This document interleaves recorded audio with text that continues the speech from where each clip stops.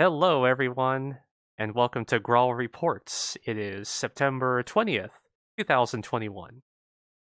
Furry Week in Atlanta announced their 2022 dates, which will be May 5th through the 8th. PreReg is now open. If you plan to attend, you can register before midnight Eastern Time on September 30th to receive a discount on PreReg. Golden State FurCon, or GSFC, recently announced that registration is open. It's currently scheduled April 8th through the 10th, 2022. Furality opened both event and dealer's den applications for their next event on November 5th through the 7th, 2021. Applications close October 9th. BLFC opened signups for their dance competition. The deadline for that would be October 15th.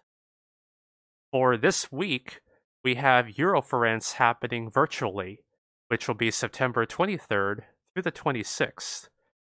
We also have CozyCon on the same weekend, while we do have one physical FurCon happening called Furever West on the 24th through the 26th. AnthroExpo will have a lottery on October 20th for their Artist Alley. If you want to be in it, selected artists from the drawing will be contacted in late December to confirm their placement. Midwest Furfest has opened PreReg for December 3rd through the 5th of this year. If you are looking for the hotel block info, it will be lottery-based, and signups for that will follow soon on their social media.